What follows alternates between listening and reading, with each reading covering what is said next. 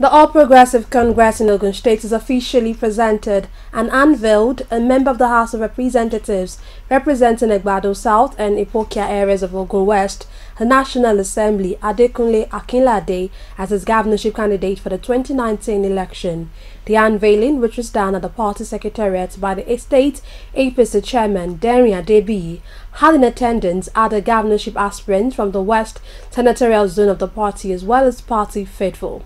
In the acceptance speech, AKINLADE thanked the party leadership and other party members for considering him worthy to represent them at the poll.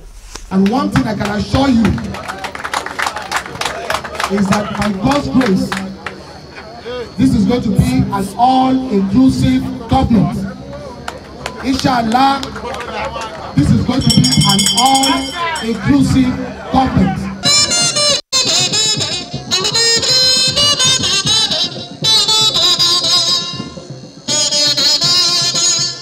Ìparí ọ̀rọ̀ mi bí àwọn obìnrin ṣe ń kọ láti ẹ̀kọ́ ó wú mi lórí.